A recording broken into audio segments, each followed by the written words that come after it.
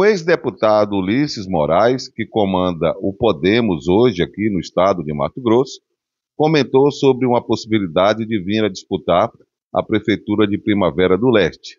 Olha, graças a Deus a gente vem recebendo convite de vários municípios para a pré-candidatura. Hoje eu moro em Cuiabá e Primavera do Leste. Fico 3 dias aqui, 3 dias lá.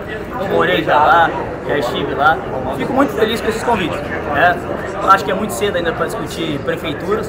Então a gente está com o nosso nome à disposição. Tem gente que vem sondando em vários municípios.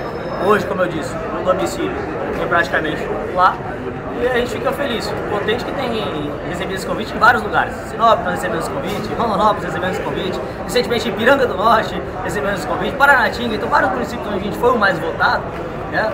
Nós fizemos 50 mil votos em 140 municípios do estado de Mato Grosso. Então o carinho das pessoas continua e a gente está avaliando qual seria a melhor possibilidade para aqueles que votaram na gente, para aqueles que confiam e acreditam na gente. Ele também fala sobre a posição de Dilemario, vereador pelo Podemos na capital, em relação aí a apoio a Fábio Garcia. Em relação às declarações do Dilemario, eu entendo que elas são infelizes. O Dilemario não apita e não manda nada no partido.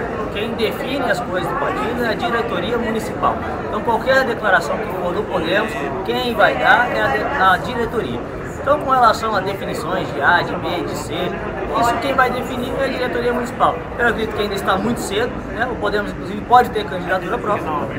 Então, o Dilemario, na verdade, ele tem que se definir onde é que ele vai. Que aqui a gente quer pessoas leais, pessoas que literalmente estão dispostas a vestir a camisa do grupo. Ou é grupo, ou tá fora.